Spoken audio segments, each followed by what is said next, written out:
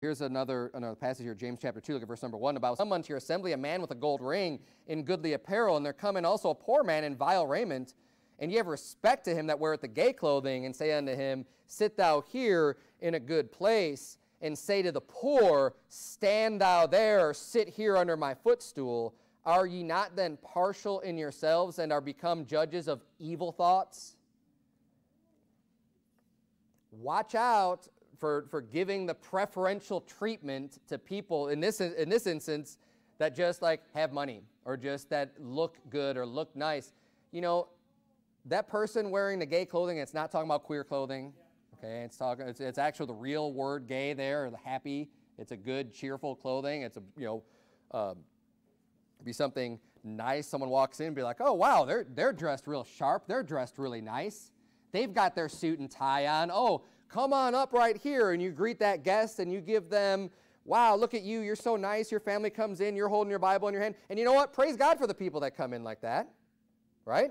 I'm thankful when people come in like that. That's great, but you know what, when someone else comes in and they don't look the same way, you don't just right off the bat just go like, oh, well, I don't really want anyone to see this person, that you could sit over there, well, how about you just stand over here?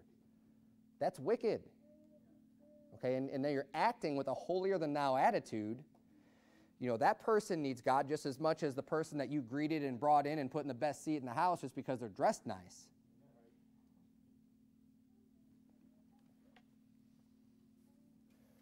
Now, if someone's actions speak different on how they ought to be treated, then that's different. But you don't just judge the person that comes in because they're not wearing nice clothing or whatever. I heard somewhere, and I guess I don't know this to be 100% true for a fact, but it wouldn't shock me at all that I do know that they sell tickets for like the Joel Osteen show.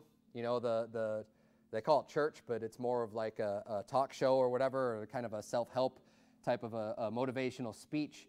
But I've heard it somewhere. I don't know if it was some expose thing or whatever, where they kind of put good-looking people where the cameras are, like where they're broadcasting, and there's only certain people that get those seats, and then like other people have to sit under the footstool, so to speak, and just kind of off in the darker corners of the audience. They still want their money, so they're going to let them in, but you know they've got to sit farther away. And especially if they don't have as much money, you know, it might be harder to get the plate to they're still going to pass the plate probably like 4 times while they're sitting there, but just not in the posh seat in the uppermost room at feasts. And that's what the Pharisees were all about. And there's plenty of people out there that like that are into that. There's a lot of wicked people. The Pharisees were big on that, and Jesus rebuked them up and down for that same attitude. We ought not to have that same type of an attitude. Love the law, yes. Walk in integrity of heart, yes. You know, try not to be a hypocrite, of course. But if you're sincere, then you should be, you're going to be doing as well as you can if you're sincere in that faith, if it's not just a front, if it's not just a show.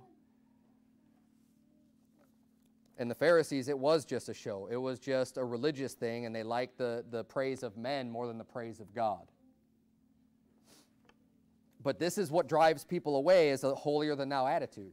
And I understand that, because I don't want to be a bunch of people who are holier-than-thou and judging every little thing that you do if it's just the minutia. And, you know, with the Pharisees, they would love to boldly proclaim how much they tithe of their anise and cumin and, you know, and all the littlest things. But they omit the weightier matters of the law, judgment, mercy, and faith.